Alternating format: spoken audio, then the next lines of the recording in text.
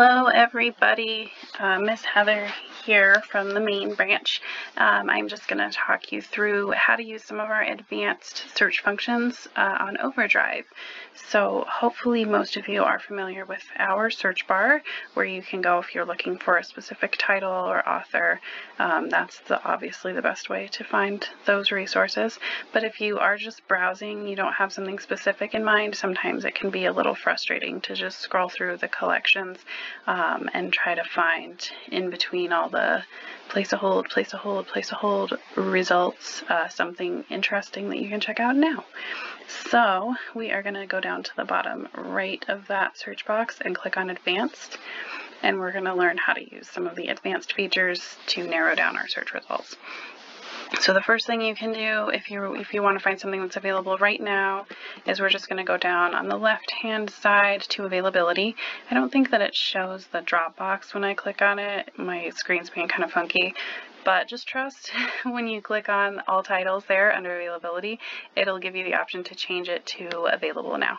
So now it's just going to give us results that are available to us right now to check out. If we want to narrow it down further, we've got a couple of options. We can go by subject.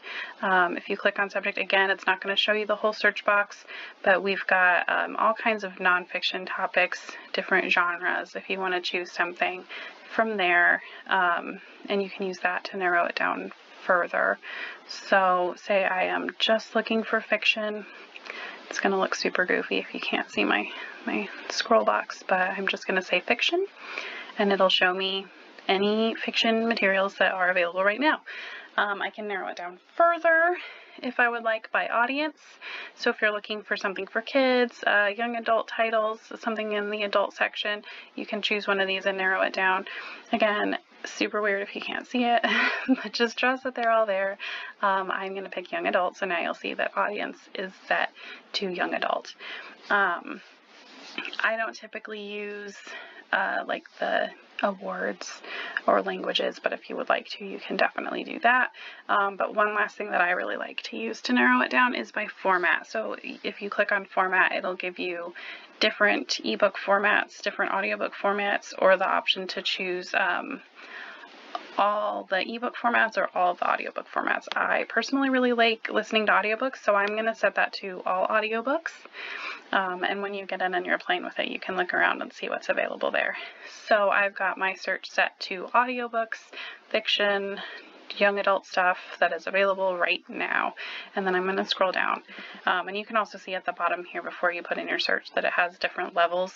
That is particularly useful if you've got kids in classes where they need to be reading something in a specific lexile range or at a specific level of difficulty. You can use those to narrow that down and find some search results for them. So we're going to say search, and we're going to take a look. We've got lots of stuff available. We don't have lots of stuff available, actually. So I'm looking at this and I'm like, you know, this is really not what I was looking for. So if I'm not sure what it is in my filters that affected this, then I can go through and say, let me see what it looks like if I get rid of the fiction, and I can just click on that X and then it'll get rid of the fiction, and then this looks a lot more like I wanted. There's a lot more results there. So if you set something and you decide that you don't want it, just find that X right over there on the left hand side and you can just click that and get rid of it. So I'm looking through here and I'm like, you know, I did want it narrowed down to fiction, but I guess I need to specify young adult fiction. Then over in the subject you can say young adult fiction. So then that's fixed. Instead of just regular fiction, it's specifically young adult fiction, and that'll give me the results I'm looking for. If there's another subject that you wanted, you can just click more under subject and scroll through, and there is quite a wide variety of subjects that you can use to narrow that down. You can also narrow by language. You can, like I said, by text difficulty, that kind of thing over here. So as you're scrolling through, if there's something that you want to change, something you want to add, you can just click on that. If there's something you want to eliminate, just remember, hit that X at the top, and you can cut any of those out. But that is how you can narrow your results, make them as narrow or as broad as you would like, and find the perfect thing to read while you're hanging out at home. I hope that you found that helpful. If you have any questions, just let us know in the comments and we can get you an answer and help you out. If you have questions about doing it on the app, I was not able to record. I didn't have a way to record my screen for my phone, but if you have questions about the app, just let us know and I can put together some screenshots and some instructions.